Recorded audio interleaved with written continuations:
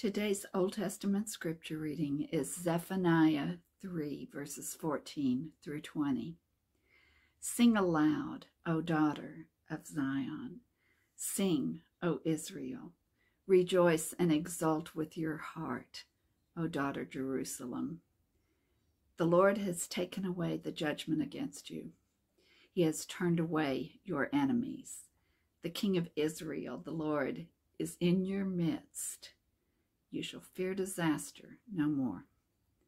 On that day it shall be said to Jerusalem, do not fear, O Zion. Do not let your hands grow weak. The Lord your God is in your midst, a warrior who gives victory. He will rejoice over you with gladness. He will renew you in his love. He will exult over you with loud singing. On a day of festival. I will remove disaster from you so that you will not bear reproach for it. I will deal with all your oppressors at that time, and I will save the lame and gather the outcast, and I will change their shame into praise and renown in all the earth. At that time, I will bring you home. At that time when I gather you, for I will make you renowned and praised among all the peoples of the earth when I restore your fortunes before your eyes, says the Lord. And our epistle reading from the New Testament is Philippians 4, verses 4 through 7. Rejoice in the Lord always. And again, I say, rejoice. Let your gentleness be known to everyone. The Lord is near.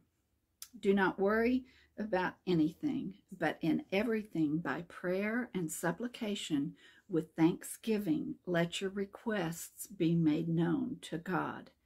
And the peace of God, which surpasses all understanding, will guard your hearts and your minds in Christ Jesus. This is the word of God for the people of God. Thanks be to God. Amen. Rejoice, good Christian friends, rejoice. On this third Sunday of Advent, rejoicing is absolutely what we are all called to do.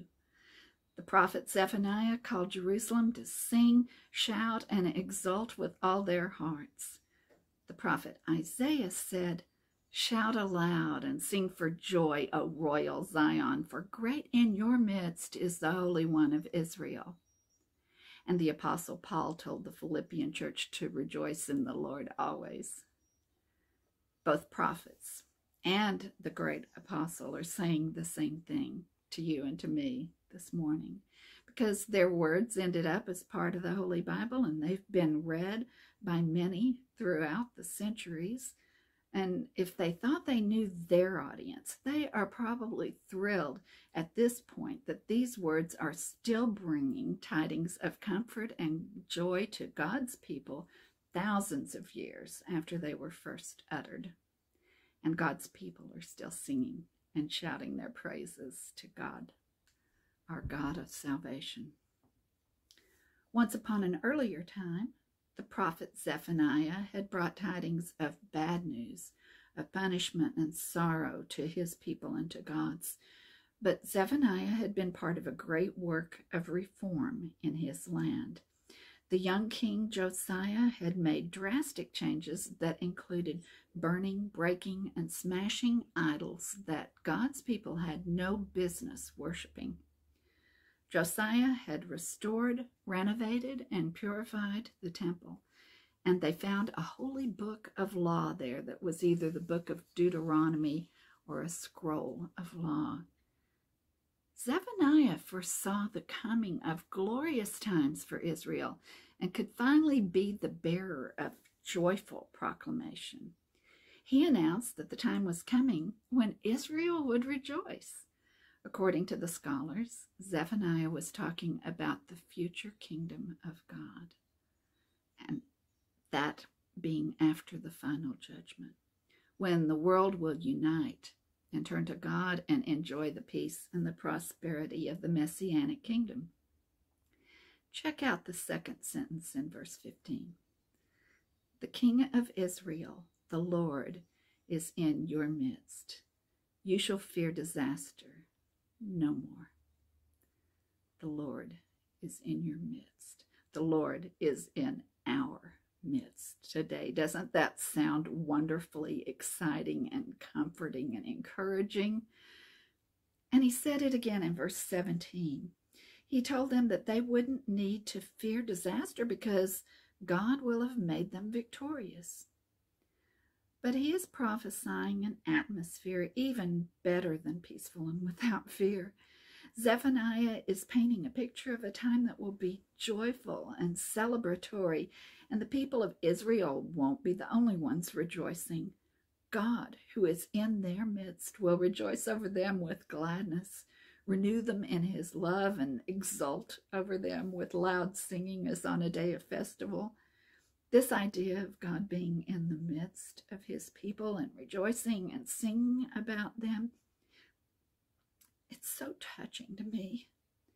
We know a lot about our God, the kind of God our God is: creating, loving, caring, saving, mighty, forgiving, full of grace, and that list goes on. But we don't often think of God as a singing God. In fact, I believe this is the only scripture in the Bible that says anything about God singing. What does God have to sing about? The safety and the success and salvation of his children. All the lame and the outcasts will have been saved and gathered in. In fact, all of God's children will be brought home and will be renowned and praised with their fortunes restored. And this will be a time to party, to rejoice and to sing and to hear God sing. The word picture in Zephaniah is full of emotion. God, the Father, is the one who holds his daughter Jerusalem and sings joyfully in her presence, just as a loving parent cradles a child and sings out of love. So God's song over his people is born of his great love for us. After a time of hardship, our loving Lord dries his people's tears, comforts their hearts, and welcomes them to a new world. Jesus also taught in the New Testament that, quote, there is joy before the angels of God over one sinner who repents, Luke 15:10. In this season of Advent, as we wait for the celebration of the coming of Christ as a baby in a manger, and again, that second coming in keeping with God's plan, we remember the words of the song Emmanuel, God with us, revealed in us. We remember the prophet Isaiah, who foresaw the coming of the Messiah, God incarnate, God in human flesh. And we remember the words of the gospel writer Matthew, who told the story of the angel Gabriel explaining Mary's pregnancy to Joseph, who needed and deserved an explanation.